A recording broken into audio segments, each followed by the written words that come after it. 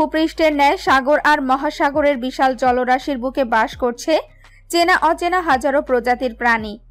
এই সকল প্রাণীদের অনেকেই স্থলে বসবাস করা প্রাণীদের মতো শান্ত প্রকৃতির, আবার কতগুলো হিংস্র।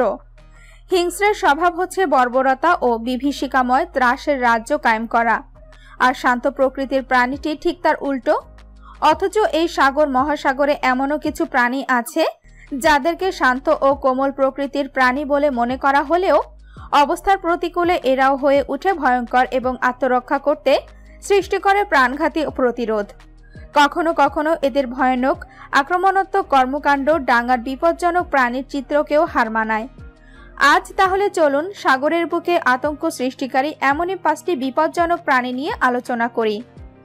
ডার্কসাউরাস।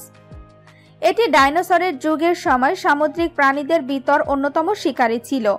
এর ধ্বংসাবশেষ জার্মানিতে গিয়েছে, যা দেখতে কিছুটা কুমিরের মতো। কিছু বছর আগে বিজ্ঞানীরা কয়েকটি দেশ থেকে এর শরীর ধ্বংসাবশেষ খুঁজে পেয়েছে। তার ভেতর আর্জেন্টিনা, রাশিয়া ও ইংল্যান্ড রয়েছে। এই প্রাণী তার দাঁতের কারণে তার যুগের সবচেয়ে ভয়ঙ্কর প্রাণী হিসেবে পরিচিত ছিল। The জায়ান্টিক octopus. এই সামুদ্রিক রাক্ষস সমুদ্রের যে কোনো জাহাজকে ডুবে ফেলতে সক্ষম। এটার সাইজ 20 ফিট পর্যন্ত হতে পারে। তবে এটা সম্পর্কে অনেক কল্পকাহিনী রয়েছে, যদিও এটা বাস্তবে থাকার কোনো প্রমাণ এখনো মেলেনি। তবে কিছু মানুষ এটা বিশ্বাস করে এটা আমাদের পৃথিবীতে বসবাস করত, কিন্তু কিছু কিছু বছর আগে পৃথিবী থেকে এটা বিলুপ্ত হয়ে যায়, যার শরীরের কিছু ধ্বংসাবশেষ এখনো পাওয়া যায়।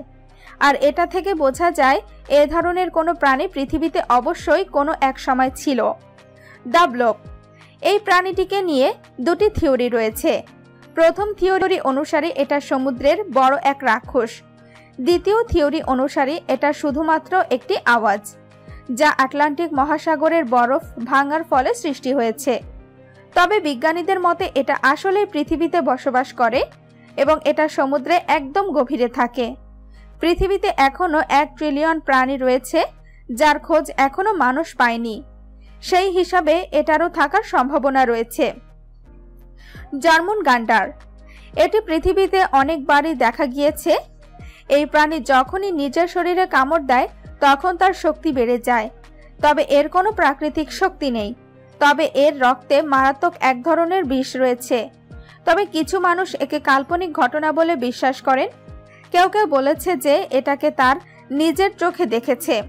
ডুবে যাওয়া জাহাজ থেকে ফিরে আসা অনেক মানুষ এটা দাবি করেছে যে তাদের ওপর এই প্রাণী আক্রমণ করেছে। লেভিয়াথান।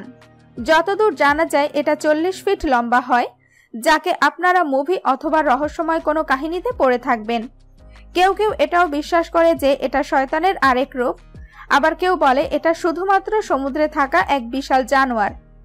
আবার কারো কারো মতে এটার ভিতর প্রাকৃতিক কোনো শক্তি আছে। তবে কারো